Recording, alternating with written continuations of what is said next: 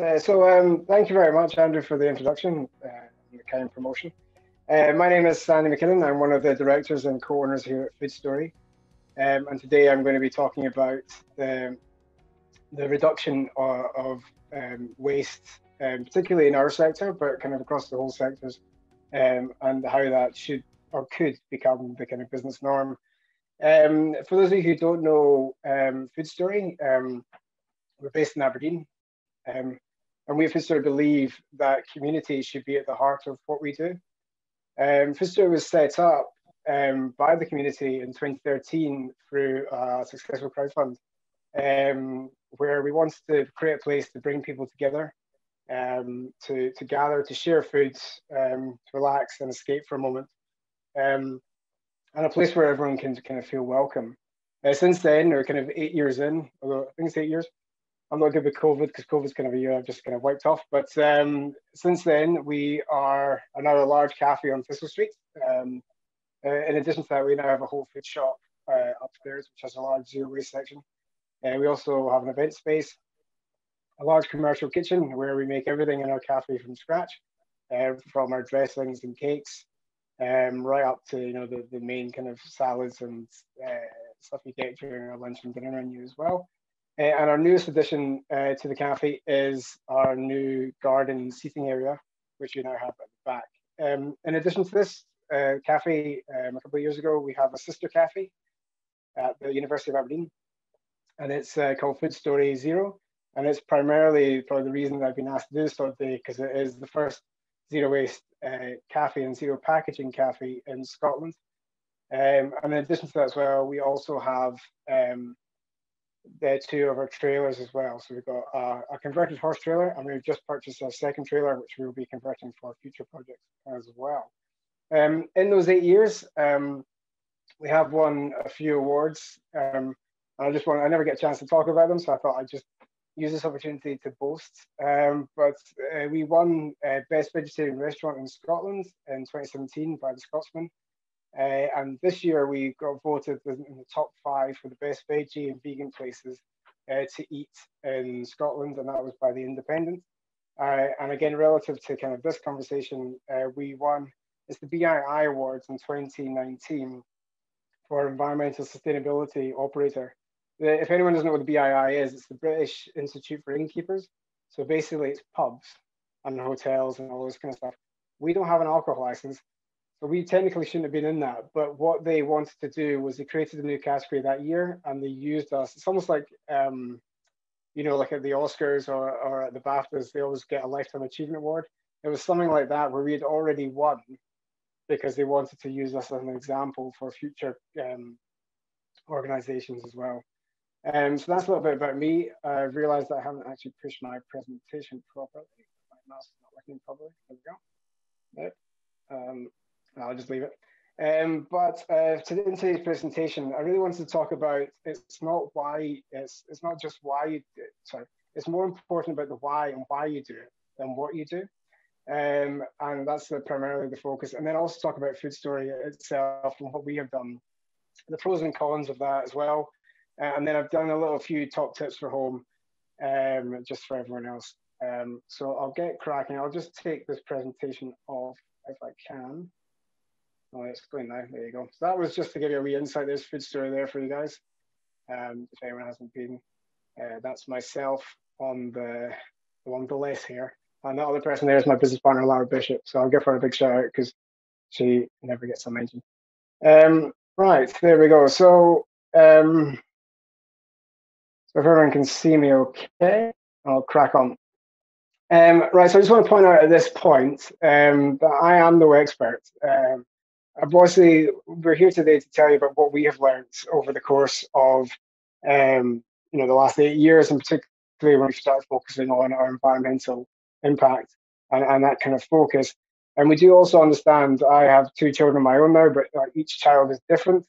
And the same goes for businesses and individuals. Everyone is different and everyone is unique, and everyone has their own challenges and their own ways in which they can do better with regards to the environment. So these are just observations from myself and the team here at Foodstory, and we just wanted to share that with you and then kind of explore what we have done as a cafe. So To start off, when we talk about reducing waste, it has to be easy. I mean, we always talk about, um, about food waste. We talk about, reducing our carbon footprint and our emissions and everything else. But as society has kind of shown, convenience is key, and and we like things that make our life better, and that's the way society has been going, for at least the last 100 years, if not longer. And a good example of this is the car.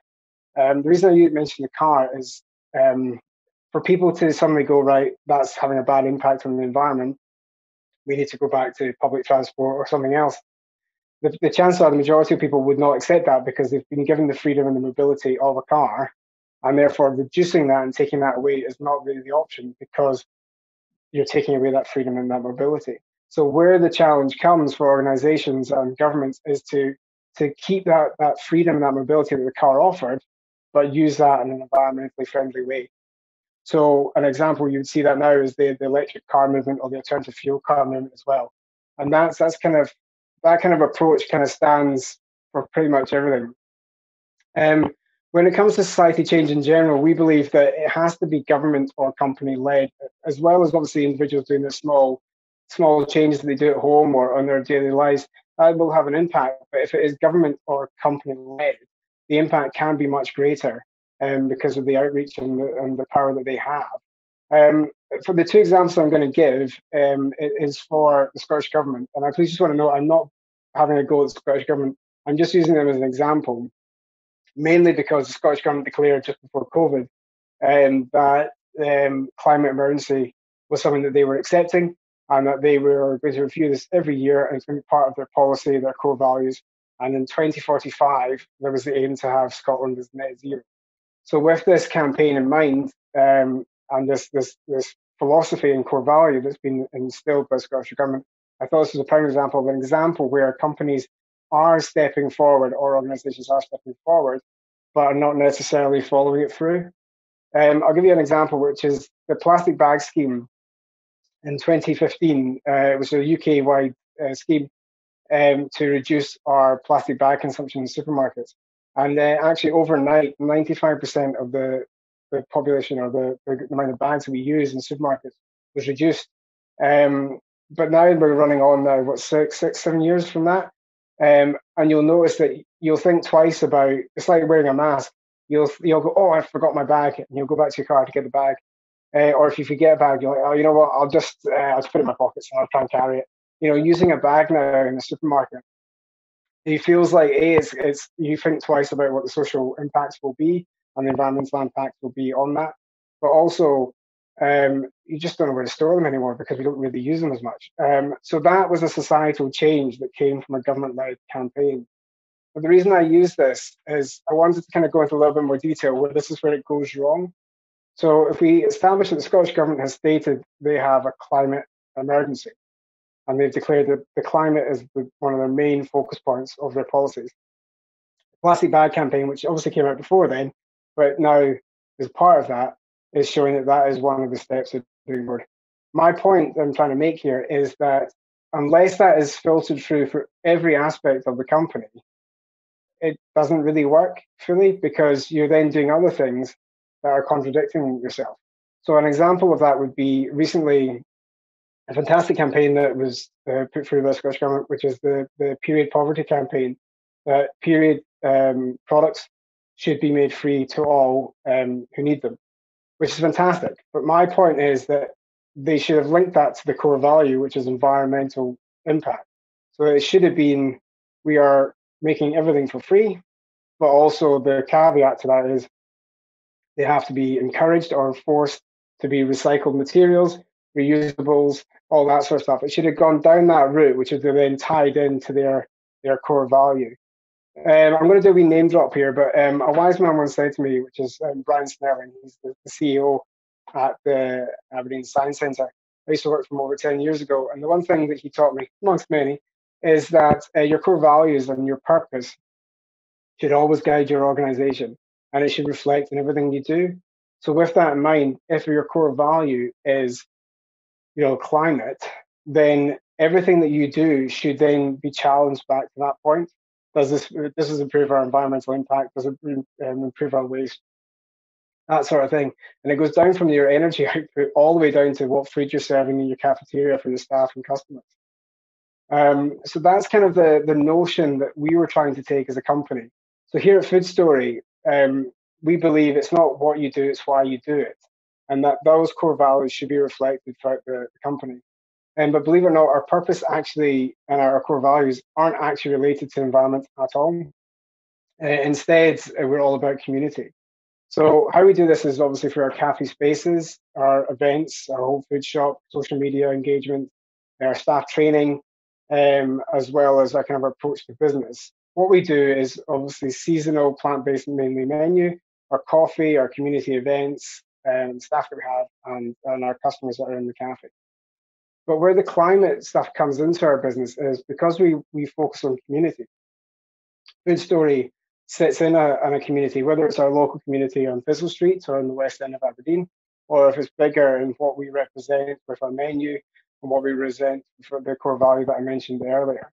Because at the end of the day, Foodstory has a responsibility within that community and how it shapes it. What we try to do is we go back to that car analogy at the start, is we try to make small changes within our business that make it easy or feel normal for a customer to actually have an impact on the environment in a positive way by simply buying a cup of coffee, having lunch, that sort of thing. So we've been doing small changes behind the scenes to make sure that our cafe is slowly progressing to become a more environmentally conscious cafe.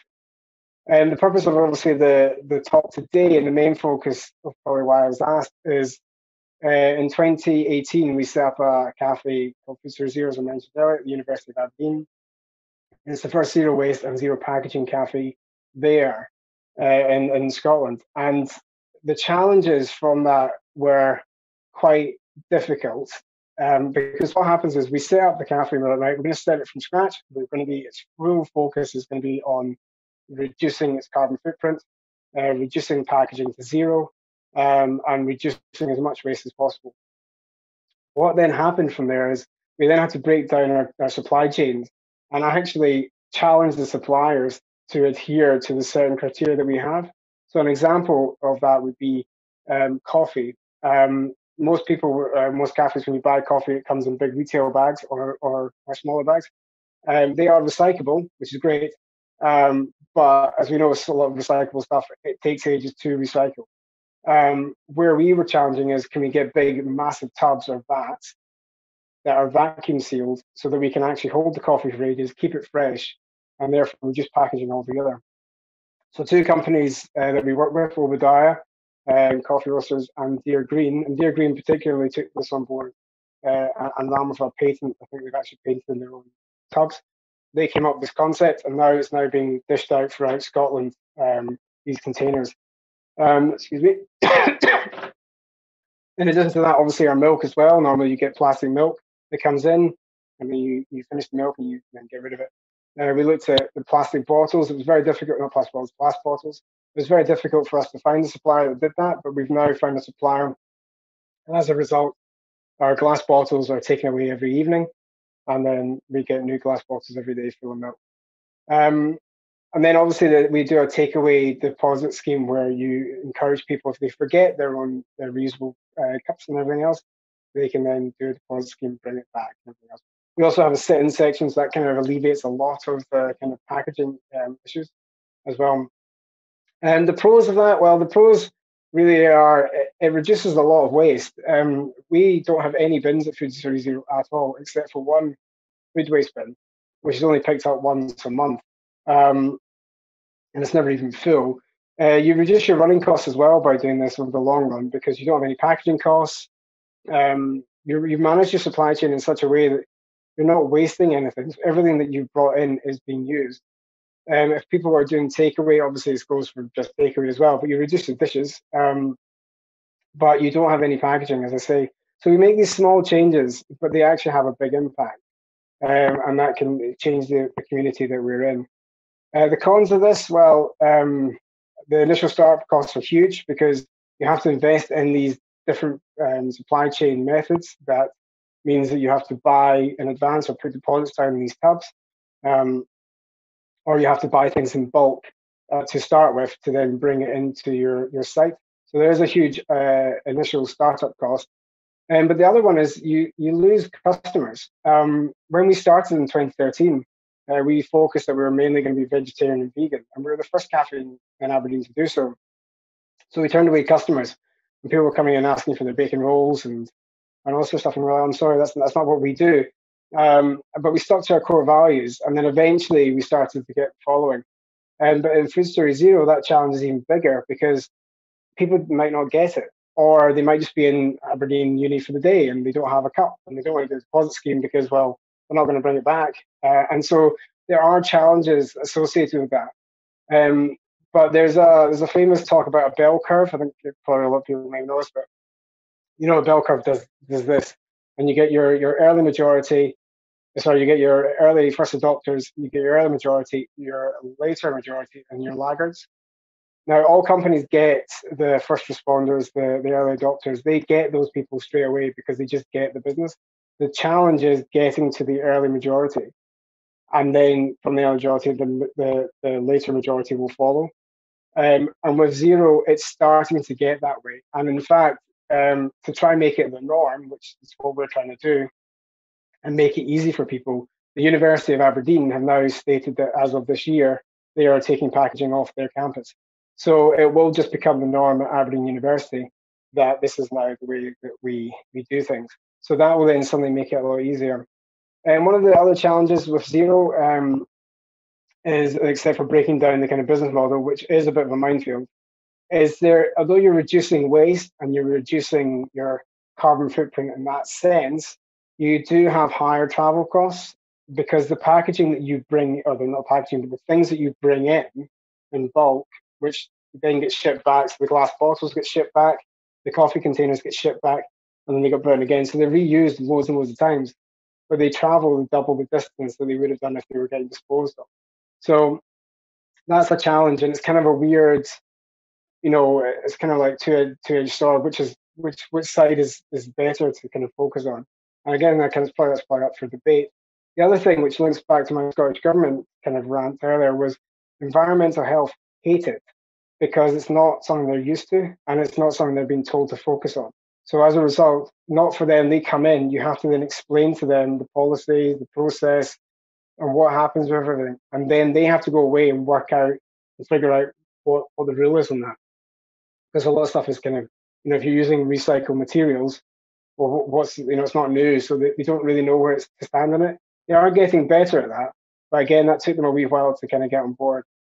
I'm just conscious of time as well, so I'll kind of crack on. But since Foodstory Zero's creation in 2018, we have been bringing the stuff that we learned from the sister cafe and tried to bring it back to Foodstory as a company. And then as a huge company, we're now trying to look at ways in where we can reduce our waste significantly across the board. How we've been doing that here is we have a zero waste shop, which is just above the cafe if everyone's been inside. And we buy a lot of things in bulk. So normally when you buy stuff in, you might get in a kilo bag. We get them in 25 to 50 kilos, and they come in on pallets, and then we can then distribute them out in zero waste containers. And the coffee containers have now been brought into both sites, which has been great. We, instead of having a deposit scheme on the cups, we actually have an incentive scheme for if you bring in your own reusables, that sort of stuff. Cling film, I know that sounds kind of a petty thing, but we don't use cling film here anymore, and we just use tubs, and everything is dated and sealed with them. Portion control, that stops our food waste as best we can, and we monitor everything over the last year. While we've been in lockdown, we've been using the time to actually work out what is the exact measurements of our portions, and nothing goes to waste there. We've negotiated with veg suppliers, and nothing comes in plastic. Everything comes in large boxes, and then the veg supplier, when they come for the next lot of veg, they're supposed to take the cardboard boxes away. There is a bit of a discussion there, and they have a wee fight, but they eventually do take it away. And Foodstory currently has been classed as 95% waste recycled from our bin supplier. But I'm not really sure what that means, but they have said that. But we know that like our food waste goes to compost sites and it's used in fertilizers and stuff like that. And then most of our stuff is in mixed recycling and glass. But again, the fact that we work with these companies and we try and improve is kind of the way we feel that we should be working towards that. Kind of for the future, well, as I said earlier, nobody's perfect. So, and at Foodstory, we're far from perfect with regards to this. We're just kind of finding our way. And again, as I said, I'm not preaching to anyone. I'd rather just say what we do, so you can take away from what you want. And we are just striving to do better. So we're going to continue with that process and reduce our food waste where we can. We're also looking at incentives where we can reuse the food waste. And that's something we're currently in discussions with a few wee groups regarding that. We're not really sure how that's going to work out, but again, it's something that we're interested in. Currently, we've only got one vehicle in the company, but and it's used for towing. But we are looking if we have a secondary vehicle to make that electric, and then we're looking at getting more products that we will buy in bulk, or have 100% recyclable packaging when they come in as well. And so that's kind of really it for me. The only thing is the top tips from home. Now, again, I said I'm no expert, and I'm also not the best person for this.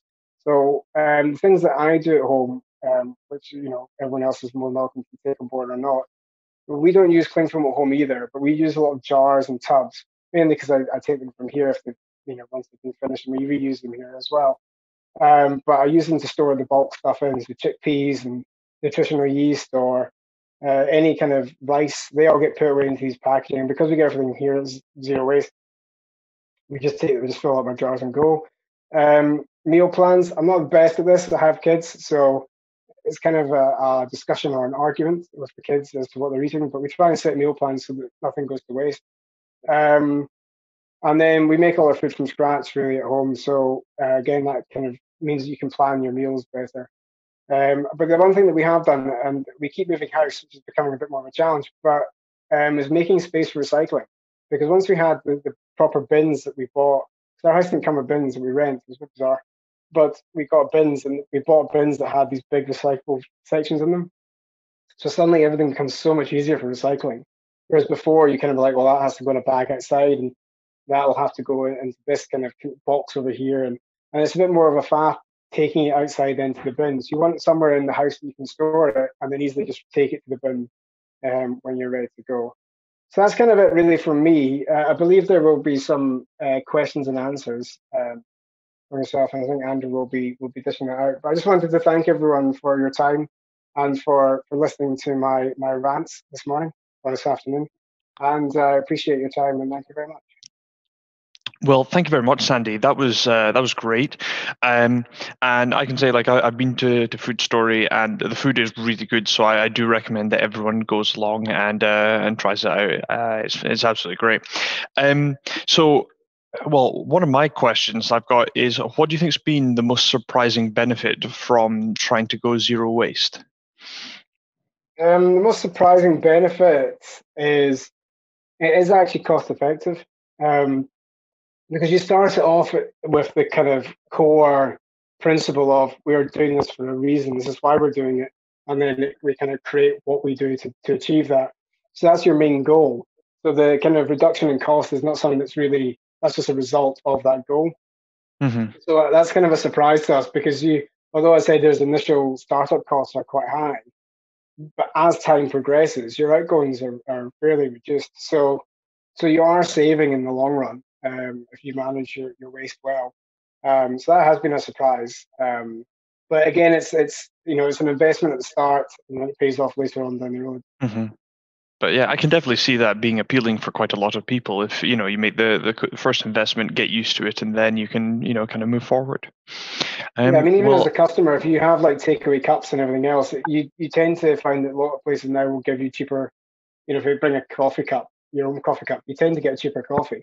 And companies do see that packaging costs a lot. So if you go to a company that has a lot of packaging and takeaway, and you bring your own, if they're up to it, then they'll probably be very happy because you're saving them money as well. Great. Well, if there are any questions that anyone in our audience has, just pop them in the chat, or if you're happy to, unmute yourself and you can just ask. We've got a couple of comments, I think. So yeah. So Josephine saying, thank you for the great talk, Sandy. With community at the heart of your business, has your community changed since you started implementing environmental changes across your business? And have you lost or gained any? So I think for Food Story Zero, I mean, the other thing to kind of highlight is Food Story Zero has been shut since March 2020 and currently isn't reopened. So COVID has provided a challenge for that because I think the reusable aspect it will become more challenging as we're kind of navigating that road. Um, but I think at the start we really did struggle with customers who just didn't get the Food Story Zero model. And we were very much conscious at the start that we probably were losing about £200 a day, maybe more. On sales because people would come in, I don't really get it, and then they would go. And the thing is, like what we learned from the first time is you've got to stick to your guns, and if it doesn't work, it doesn't work, and your model, was wrong, and just move on. And and we stuck to our guns, but then the second year Food Story Zero was open was a completely different, change. People were really starting to bring their own tubs. Someone even came in with a plant pot to get a coffee.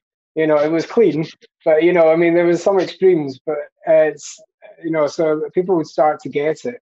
And then with the main cafe, I mean, you don't really see the changes that we make behind the scenes at the main cafe, mainly because it's sit in. Again, I was trying to say we want to make it as easy as possible and feel like the norm.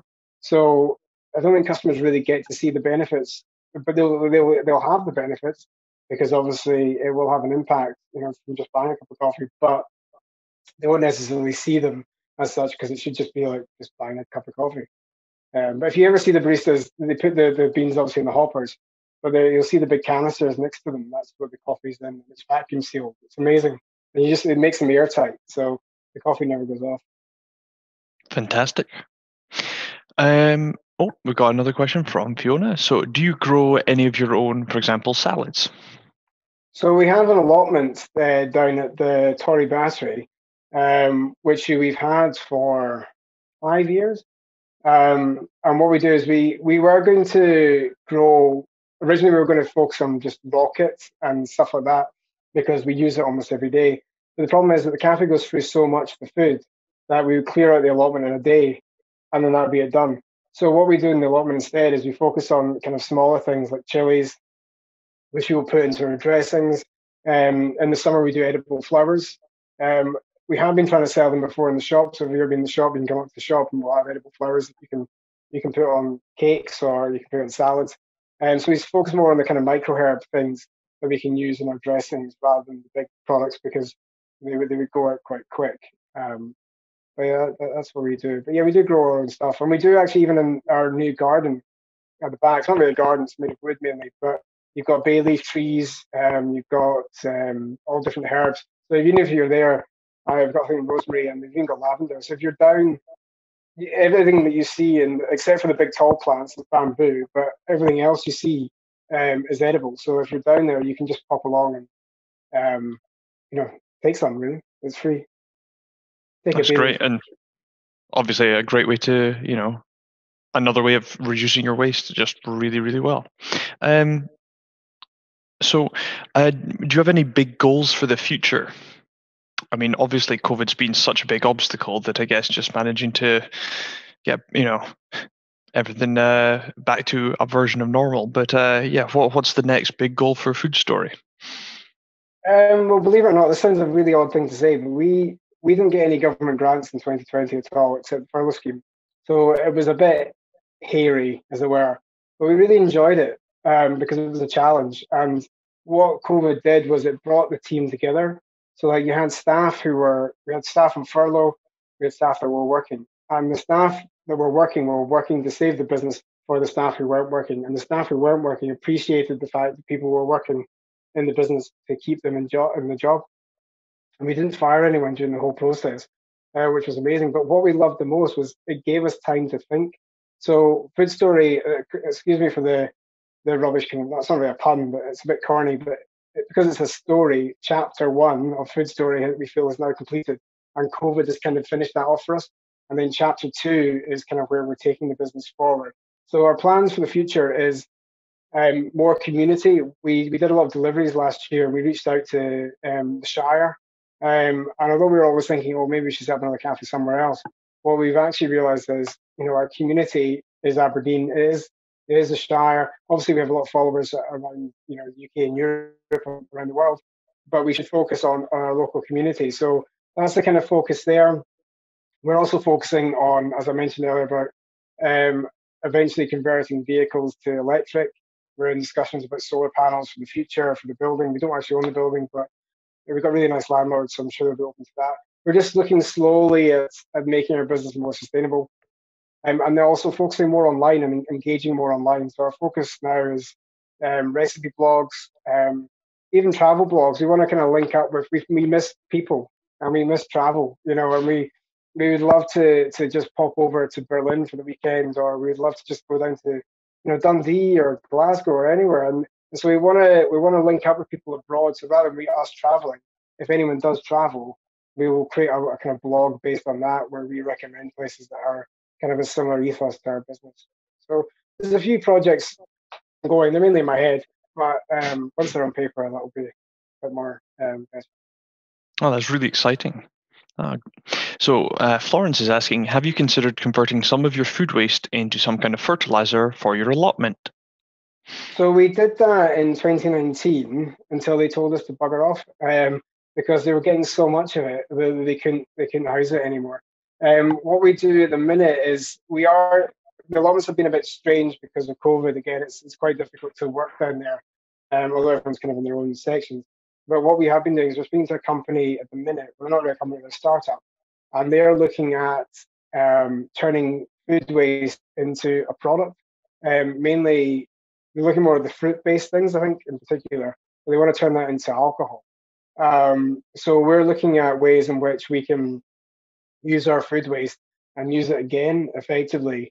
Again, there's challenges with that, and there's a lot of work they'll have to do with environmental health, and we're not sure how sustainable it is for them to do that. But if they are able to achieve it, we will be there to help them with that. But again, we do link up with the allotments across the city, and we have offered our food waste to them before. Some of them take it, some of them don't. But our food waste gets picked up by a company and it gets taken up to, I think it's north. It's near Murray, but it's in the Aberdeenshire area, and then it's put into compost anyway and then distributed out locally. So Fiona's recommending that you just start trying to grow some mushrooms in the coffee grounds. Yeah. So we actually, that's a great shout because we actually we built this. We got these crates we got from our bread supplier that are wooden, and rather than giving them back, we kept them and we made a wall. It actually just looks like rubbish at the minute. But the idea would be that we'd fill them up and layer them, and we can grow mushrooms in it, so it'd be like a living wall. And that's what we've been trying to do. We just haven't got around to actually finishing it yet. We are still working on our outside garden area. We're obviously trying to get money to do these things because everything's costing a lot. And with the business obviously trying to survive COVID, we're watching the pennies really closely. So we're doing things in small steps, but we have started it. We just haven't been able to kind of finish it off. But I would like to, I don't know if mushrooms can grow year round. Hopefully we haven't missed it for this year, but for some reason I think October is a good reason. But hopefully we can do something in the summer anyway. So if you're saying they'll be fine, so great.